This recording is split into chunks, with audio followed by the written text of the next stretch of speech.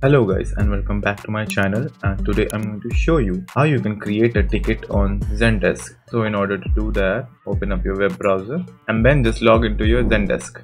After you reach your dashboard, you can see a plus icon at the top left corner. Just hover over it and you will find new ticket, user, organizations, search. You need to click on ticket. Then after that, a blank ticket page will open in front of you. Now you just need to add a requester,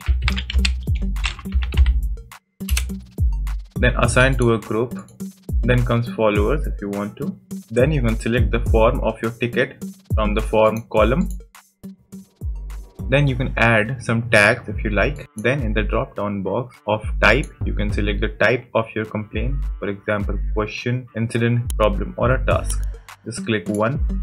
Then you can select the priority of the complaint like low, normal, high or urgent. Then you need to just write your subject, and at the bottom you can explain the problem.